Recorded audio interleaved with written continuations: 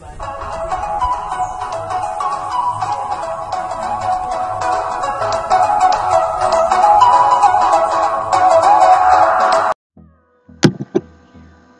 guys, Mystic Mylese here and welcome back to another video. In this video I just want to quickly explain how the factor and operation in attributes work.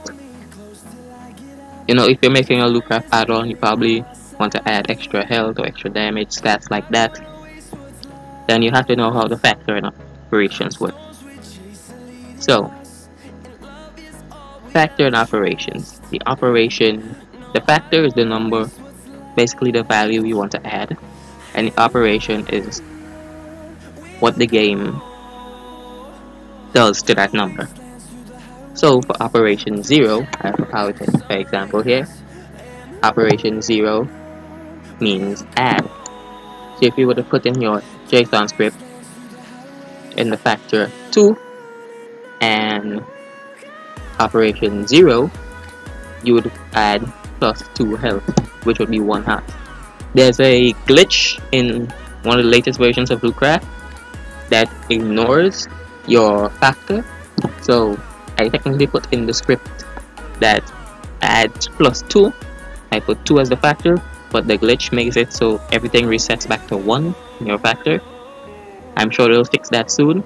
But basically the idea is operation 0 is plus 1. If operation 0 means add, so whenever you put in a factor, it will add it.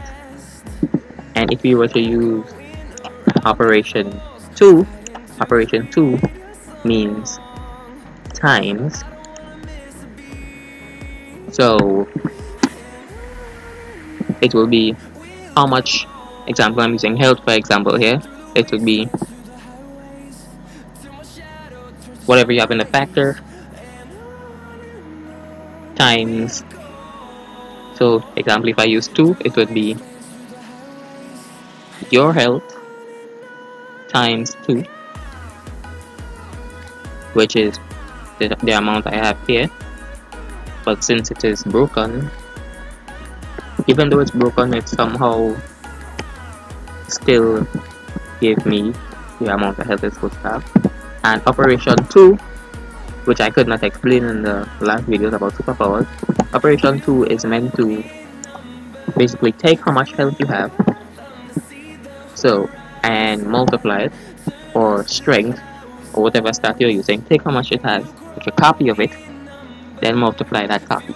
So if it didn't have the glitch and this was working, I would technically have 3 bars of health here. Whereas if we're using this one, operation 1, I would have 2, with operation 2, using the same value, I would have 3, because it will take a copy of my health and times it by 2, giving me 3 bars of health.